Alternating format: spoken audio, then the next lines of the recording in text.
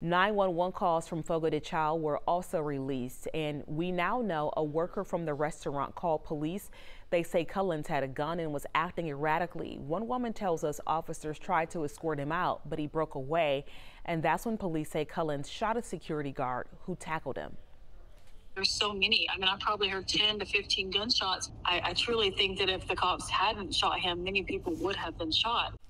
It's unclear if police made the connection between the situation at the restaurant and the 911 call Cullins' family made hours earlier.